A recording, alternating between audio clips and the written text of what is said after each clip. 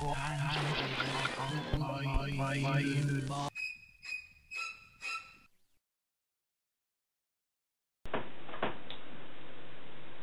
saw the sign a couple of weeks ago when I visited a thrift store in my original hometown, and the sign said, "Everybody's got to believe in something."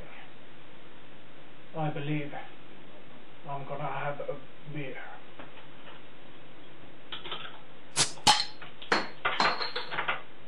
Cheers.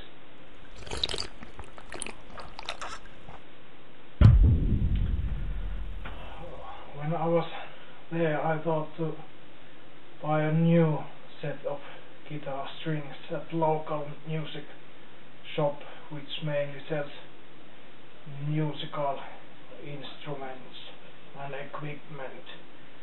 But there's also a little corner where you can find some new and second-hand vinyl.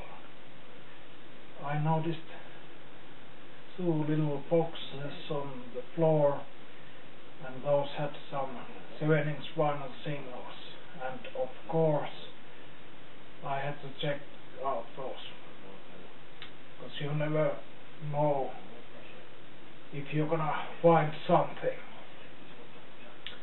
And I found 9 singles that I thought were worth the buy, and it turned out to be my cheapest haul ever. It just cost me an incredible 1.8 euros, which is practically nothing. Did I find something interesting? As always, you'll be the judge.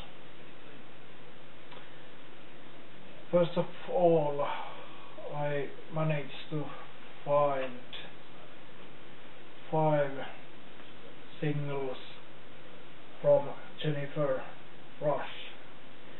If any of you remembers any song from Jennifer Rush, it's probably The Power of Love. Unfortunately, it wasn't amongst these findings. Here's something interesting. Back in 1984-1985, there were 3 The Power of Love songs, and each one of those were hits. One was by Jennifer Rush, the other one was by Huey Lewis and the News, and the third one was by Frankie Goes to Hollywood. Coincidence? I don't think so. But anyway, what did I find by Jennifer Rush? Well, all these songs were new to me. So I have listened to these, and some songs are okay. No classics though. But if a single costs just 20 cents by an artist that I have heard something, how wrong can I go? And let me show you these Jennifer Rush singles. Flames of Paradise duet with Elton John, Call My Name on the B-side, Higher Ground, B-side has Angel, and No, This Is Not a Steve Wonder cover. Then If you're ever gonna lose my love, backed with Madonna's Eyes from the album Moving. Heart or Mind, backed with Heart Wars.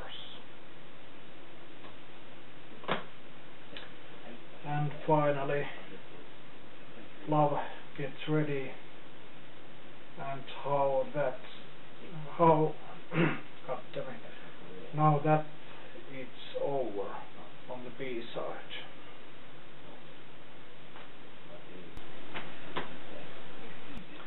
And then a single from Aerosmith, The Other Side, is a good Aerosmith track, but unfortunately this single has a terrible club mix edit version of that track, and it is pretty terrible. Hard to believe it, but when I bought this was the second ever Aerosmith 7-inch single that I had ever seen. Oh, then Sting, All This Time, backed with an instrumental track, I Miss You, Kate. This is a well-loved copy, which means that somebody really has listened to this song. And this song reminds me of a time when we finally got MTV back in January 1990, and this song was on a heavy rotation. This is a pretty good song, and I still like it. Ex-Van Halen singer David Lee Roth, A Little Ain't Enough, backed with Babies on Fire. Well, I would say this is not his finest moment, but I bought this just in case, and it's an okay track. And by the way, a couple of videos ago, our dear VC friend LJ showed David's A Little Ain't Enough LP, so he might be happy if he would have this single. And I saved the best for last. This is David Lee Roth's Yankee Rose, backed with Going Crazy. And classic track, including the guitar virtuoso Steve Vai. I'm very pleased with this find, because this happens to be my favorite track by David Lee Roth. A little bit of rock and roll.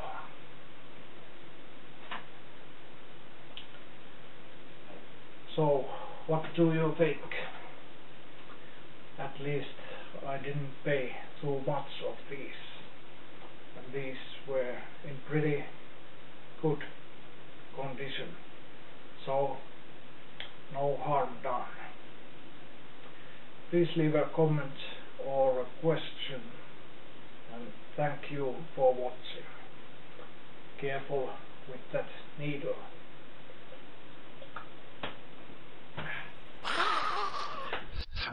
Thank you for if you are subscribing.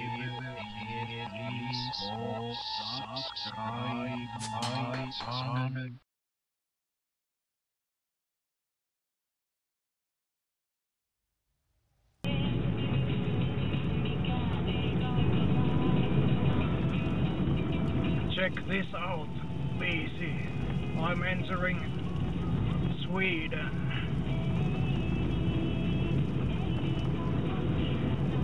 This is a little town called Haparanda,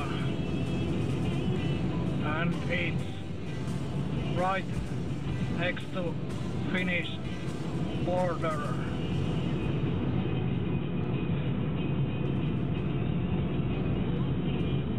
And as you can see, Haparanda has IKEA, and everybody knows what IKEA is.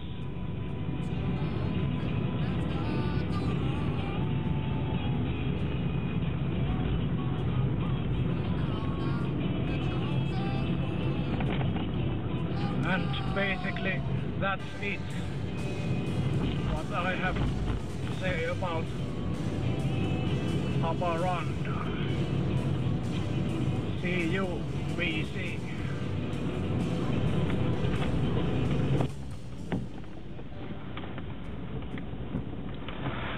So here you can see Systembolaget. If you are in Sweden, the only shop where you can buy beer or stronger stuff like wine and spirits is Systembolaget. I guess you just can't beat the system. Check this VC. I'm entering Finland.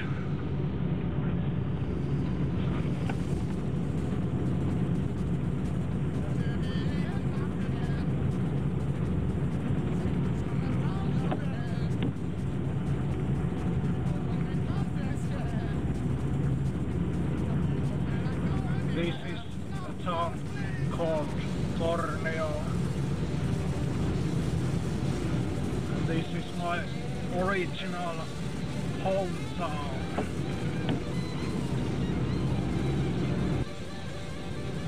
And basically that's it. See you.